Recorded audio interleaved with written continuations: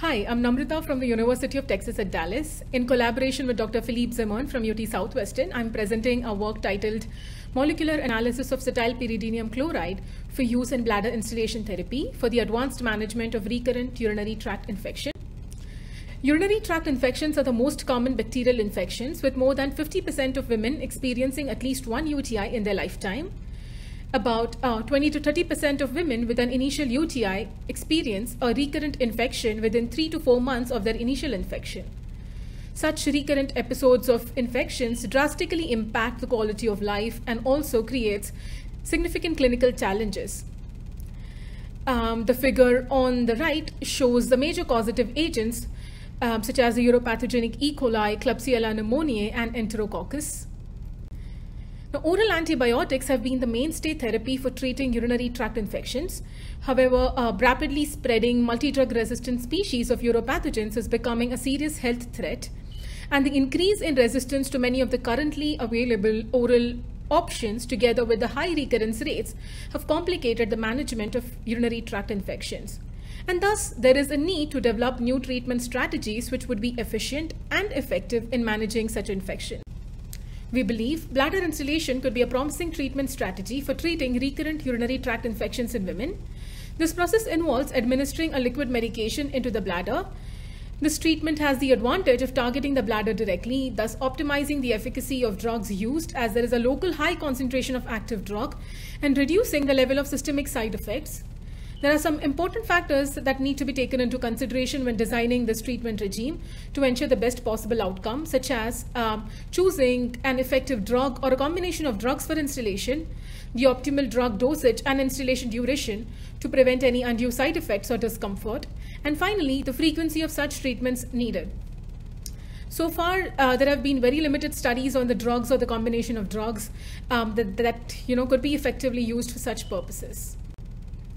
Cetylpyridinium chloride, or CPC, is a potential antimicrobial agent for use in bladder instillation.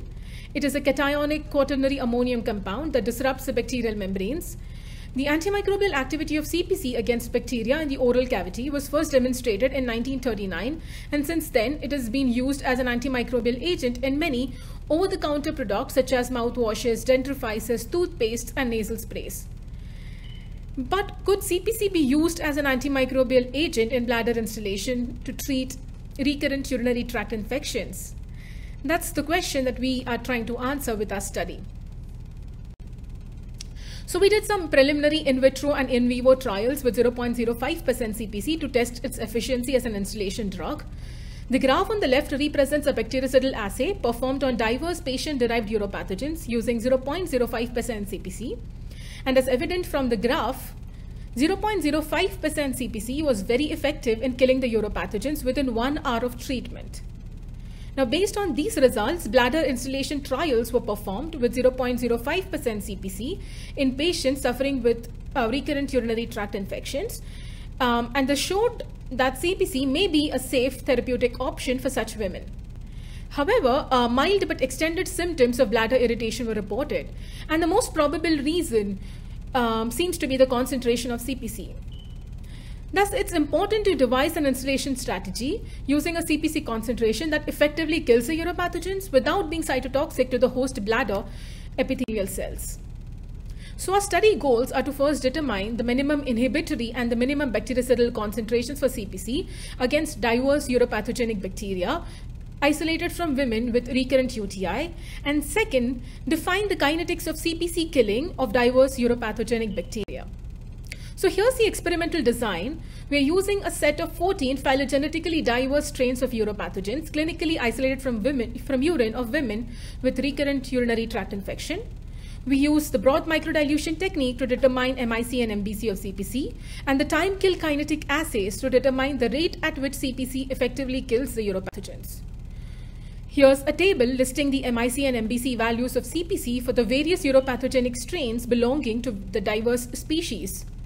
And based on these results, we chose 0.0063% and 0.0125% as the effective bactericidal concentration against all tested strains.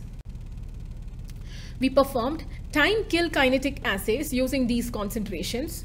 This assay measures the change in a bacterial population within a specific sampling time after exposure to CPC. The results of this graph are here.